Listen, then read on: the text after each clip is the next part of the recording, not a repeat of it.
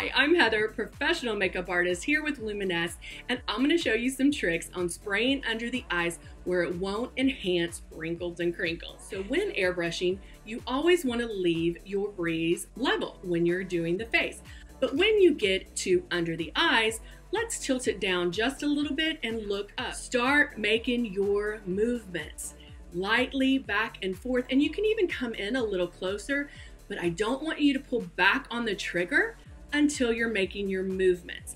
And then you can lightly pull back on that trigger, and as soon as you feel that makeup, you are moving down.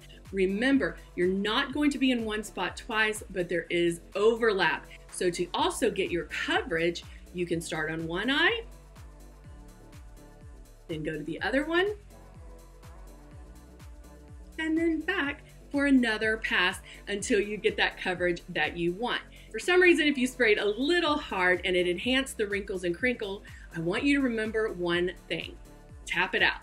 You can use your ring finger or a blotter and just tap that out until it goes away, and then you can go and reapply doing those steps.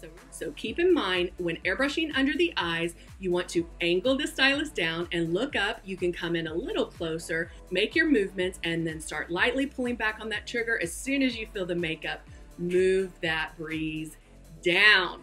You will perfect it in no time, looking amazing with your Breeze Airbrush.